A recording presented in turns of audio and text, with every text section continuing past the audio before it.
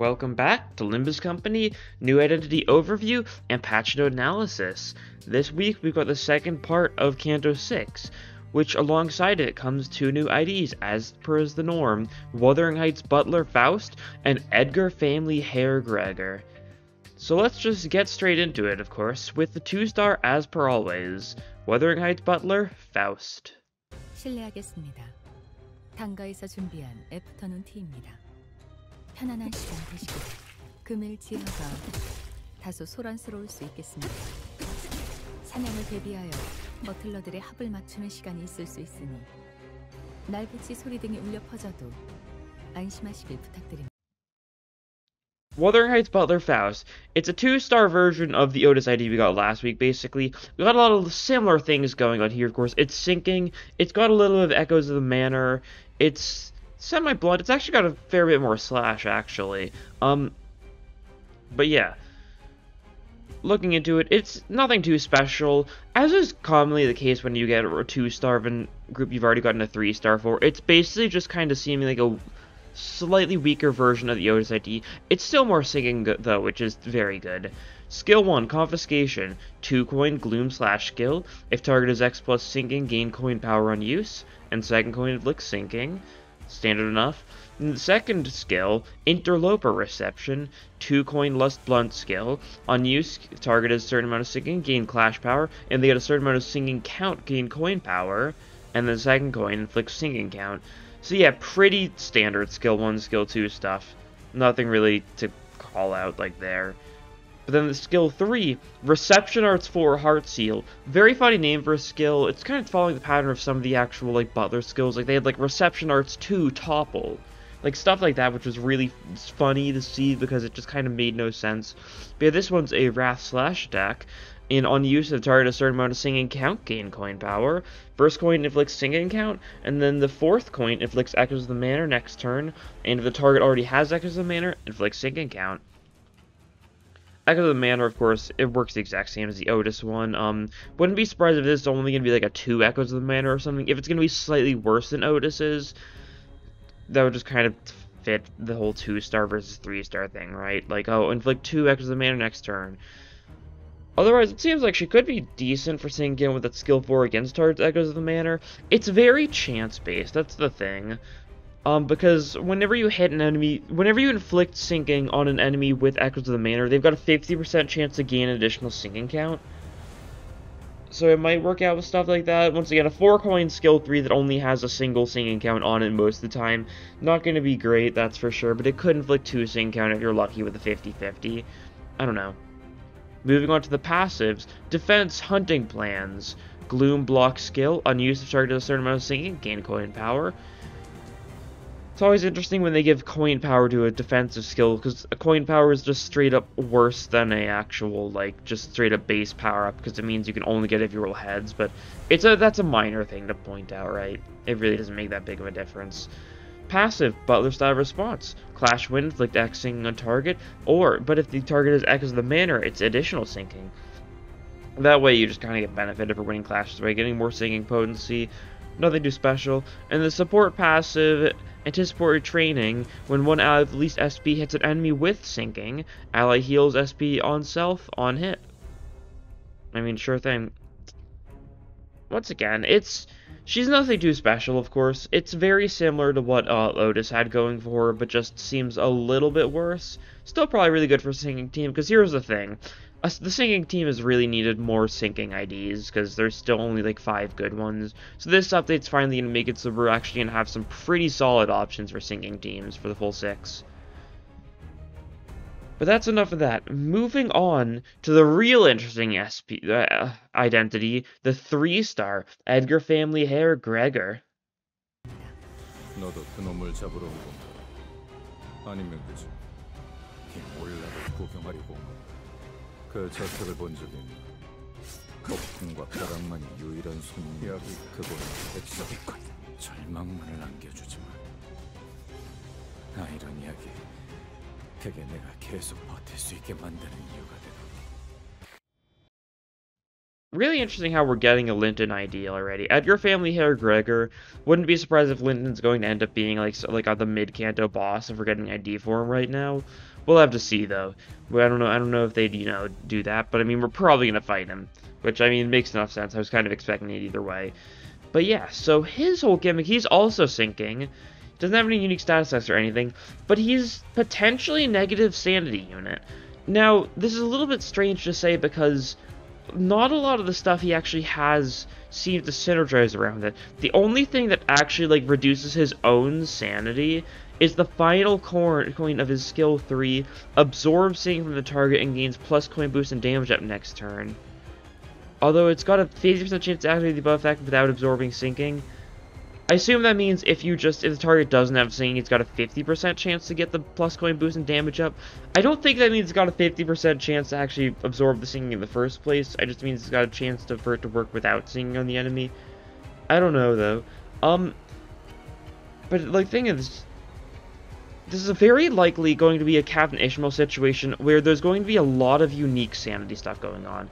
Unfortunately, because these unit breakdowns don't show the sanity tab, we don't know for sure, but I wouldn't be surprised if it's going to be super heavily tied to that, especially when we get to this guy's passive, because it really seems like he's going to really benefit from at least being lower sanity, if not a negative coin unit fully. But looking into what makes me think that, let's start up with his skills. Skill 1, Saber Slash. It's an NV slash with a 1 coin. If target is X plus singing, gain coin power, gain clash power for every X singing count on target, and inflict sinking on hit. You'll notice that basically every single coin in all of his skills, except for the first coin of his skill 2, inflicts sinking, which means he's going to synergize really well with the butlers. Enemies that have Echoes of the Manor, he's just going to get that 50-50, just every single attack, basically, which works pretty well. Makes a lot of sense that there's synergy there. Skill 2, Remise, 2 coin gloom slash skill. It's also named similar to the Sank IDs, probably because he's using a rapier. That's all there is to it, though. On use, the target is X plus sinking, gain coin power, gain clash power for every X sinking count on target, and a clash win inflicts sinking count. Once again, Project Moon really loves their just gaining coin power, clash power, base power, stuff like that for just enemies having the respective status effect, to the point of it kind of getting a little dull. That's for sure. It's been dull for a while now, really, but still feel the need to say it every time. And inflicting a sinking count on clash win means it's the kind of skill you're probably going to want to clash with a lot of the times. If target is X plus sinking, gain haste next turn to the first coin, and inflict sinking count with the second coin. The fact that he's actually got haste is pretty nice, and means this might be the new optimal ID for the sake of Garden of Thorns. We'll have to see for sure, especially given that he's got a very strong looking Lust skill 3. This is probably going to be the best Garden of Thorns identity for Gregor now. We'll have to see though. But yeah, looking at that skill 3, Nightmare Hunt, 4 coins slash Lust skill. On use, gain clash power for every X sinking count on target, and 2 after attack conditionals. If the target is staggered, inflict sinking count, but if the target is defeated, inflict sinking count to 2 random enemies. So it just kind of spreads amongst them if you manage to get a kill with Nightmare Hunt, which seems fairly likely given how, it's 4 coins Lust slash. But yeah, you can see skill coins 1 through 3, inflict sinking, inflict sinking, inflict sinking. A lot of random sinking infliction on this guy. Not a lot of sinking count with this attack, but the thing is, if you've got Echoes of the Manor, you might be able to mitigate that a little bit, right? That's the hope, at least. But then the 4th coin is the really interesting one I briefly mentioned earlier. On hit, absorb X sinking from the target and gain plus coin boost and damage up next turn. 50% chance to activate the above attack without absorbing sinking. Now let's see how much sinking this is. It might be something like 10 sinking. There's no sinking count though, which is the annoying thing. So it's basically just kind of going to be a one-time sinking loss most of the time, unless the sanity tab will also give him sinking count. We'll have to see, but he gains plus coin boost and damage next turn. Very powerful effect, even if that's just a single plus coin boost, which it probably is. This is a 4 coin skill 3. If you can get multiple of these skill 3s back to back, which is only likely going to be possible if you've got multiple skill slots, or if you're in Mirror Dungeon, you've given him a lot of skill 3s, you'll be able to get a lot of benefit on this skill 3 for just using it a bunch. Just imagine using I don't know, you imagine using this guy solo and getting 6 of these off in a single turn, and then just getting 6 plus coin boost. Would be funny. And then the chance above this activate the above effect without his own sinking. Apologies that I missed speaking. It is early in the morning as per usual. I assume that's saying that, like, without absorbing sinking. I can't tell if that means 50% chance above the extra without absorbing sinking. I still can't tell if that is saying a 50% chance to not trigger the sinking stuff, or 50% chance for it to still work if the target doesn't have sinking. I hope the latter, because I think this is probably going to be like a decent way of getting his SP down. Who knows, maybe his like SP unique mechanics are going to be like, oh, he gains sinking on Clash Win, or he gains sinking count on Clash Win, stuff like that. We'll have to see. It might be like a Suncliff, but taken a little bit differently. If so, I'm really curious to see what they're going to do about that. I don't even know if these are going to be negative coins, right? Like, if that is a plus coin boost gain, like, these probably aren't negative skills is the thing. But you still kind of want him to lose sanity, right? It might be a positive coin that wants lowish sanity. But first off, the evade. Do you wish to weep? Funny evade name. Gain coin power for every X singing on target. Simple enough. And then the passive Endless Nightmares. Gain damage up and fragile for every X SP difference itself between this turn and last turn. So for losing a bunch of sanity last turn, you gain a fair bit of damage up in exchange for, of course, having worse chances of winning clashes. This is probably why you want to get a sanity down. Even if his skill 3 is like positive, maybe his skill 1, skill 2 are going to be negative coins, and his skill 3 is positive, something like that. It's really hard to say, but you're going to want his SP to go down a fair bit just so you can get this up. And it seems like it works either way, so like you get him to like low SP, and then if you get him back up to full SP, like next turn he'll also gain a bunch of sanity, right? Or gain a bunch of damage up and fragile. That's what it sounds like. It might only work one way though. We'll have to see how it's phrased when the game actually, or when the ID actually releases. And deal more damage for every single potency on target. Pretty interesting. Reminds me a lot of what they are kind of trying to go for with Branch of Knowledge on Sinclair, where like on heads you lose sanity, but on tails you gain sanity, and you kind of, the passive kind of benefits you for getting multiple, like a positive and negative coin back to back. Super unusual effect that really doesn't synergize with anything, but it's a cool concept. This might be like kind of similar to that, where you're kind of following that neutral sanity thing a lot of the times, where you kind of want to flip-flop between high and low just to keep on stacking the damage up. And the Self-Fragile is very cool, weakening yourself for the sake of dealing more damage. The support passive, Suffering, this is a Suncliff passive. Combat start when at least SP loses SP and gains Gloom damage up. It depends on how much, you know, SP loss this is. It also depends if this is going to be a resonance. It'll probably be like a 3 Gloom resonance or something knowing Project Moon. There's no way this is just a constant thing you can get triggered, especially given how perfect it is for Suncliff, given how strong his skill 2 is. I don't know. Also affect AEDD too, which would be super nice. We'll have to see though. It's probably Gloom Resonance, so like a 3 Gloom Resonance. But yeah, that is Edgar Family Hair Gregor. Very interesting. I was expecting him to have at least a unique status effect. Interesting that he doesn't, though. Project Moon loves their unique status effects, and you know, more unique sinking would be funny.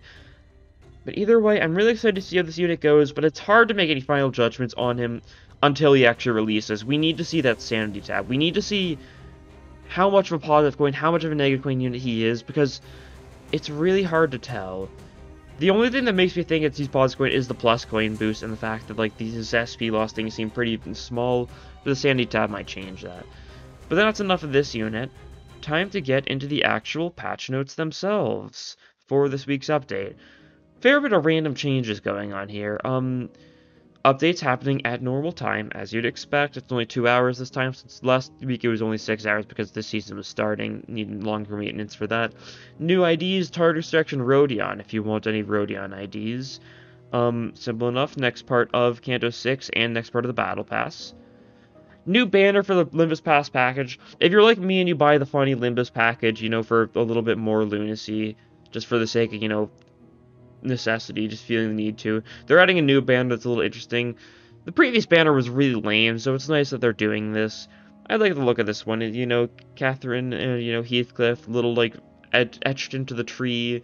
Similar to what you see on Heathcliff's symbol. Pretty funny. It'll just be given to you if you already purchased the pass or if you purchase the pass in the future. Cool enough. Major changes. Background CGs for the main story will appear on the loading screen as well. Sure, monthly subscription pack expiry notice, so if you're going to run low on monthly lunacy, it tells you. In-comment buff tooltip UI improved. The buff icons under comment sprites have been enlarged, which is interesting. And the buff tooltips... Oh no, the buff tooltips that appear when long pressing the buff icon that crop space is enlarged. Okay. Encompass skill breath UI, scroll sensitivity improve color filter functionality for the actual combat encounters inside the manor. Cool enough. So apparently the on-use effects have been bugged for who knows how long. When someone triggers an on-use someone who's about to use an on-use effect gets staggered, it still triggers the on-use effect even though they should be staggered then. Which apparently affects a lot of random things. You can see they've got a lot about this here. That's the basics idea of it. So sometimes things have been, going better than it seems like they should have, I suppose. Issue between conditional Otis, a lot of random things. Roastman or Merso's text being wrong, 92 Faust text being wrong. Land of Illusion passive, I don't even remember what that does, sure thing. Teleport passive, Liger Domain passive. Yisong support passive is being fixed to actually, trigger properly. And so it actually works on SP loss during ego skill use. Do wonder if this is because of Escu. He's had a minor rant about that in, his railway thing. It's hard to say, but then the thing. Rodion also, it's being changed to actually work properly. Sure. Bug fix and improvement. A lot of random bug fixes. Known issues. Ryoshu's skill 3, or Chef Ryoshu's skill 3 is, working inversely now, so it actually does more damage to higher HP people instead of lower HP, which is interesting. I don't know. And we get Lunacy. 500 additional Lunacy thanks to, the issues that they're fixing. And, of course, the normal weekly 300. So that's 800 for everyone, just so you can get some pulls to the new banner, which you may need to do, because, that's how it goes sometimes. But yeah, that's all for this week's patch notes. New IDs look cool. Faust seems like just another solid, standard-ish syncing ID, similar to Otis. And Gregor seems like it could be a really interesting ID, potentially a first good example of a hybrid positive-negative, although it might be fully positive that wants low sanity, which would be interesting too. But anyways, that'll be all for this time. Thank you all for watching, and I'll see you guys next episode. Bye!